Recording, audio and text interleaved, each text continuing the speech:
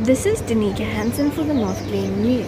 Today I'm at the Briardene informal settlement where Arian Hazehill from the Seed Fund in Durban North is about to hand out 100 food hampers to the community.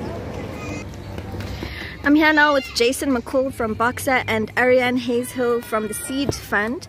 Can you tell me what inspired this donation today?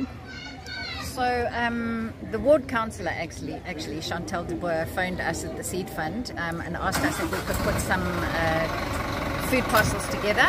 And so because of an article that had been in the North Glen News before about the Bambai project, I contacted Jason, and so from Boxer they have been amazing in packing the hampers and delivering them here today.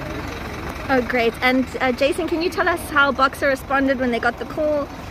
So first of all, Arian is doing an incredible job. I think the Seed Foundation is absolutely, it's a humbling experience. Whenever we're involved with organisations like this, there is a massive challenge and a need for South Africans to support one another during COVID, during these challenging times. Boxer has a long and proud tradition of helping communities, and every day we get these calls if there is some way that we can assist an organisation with creating these hampers.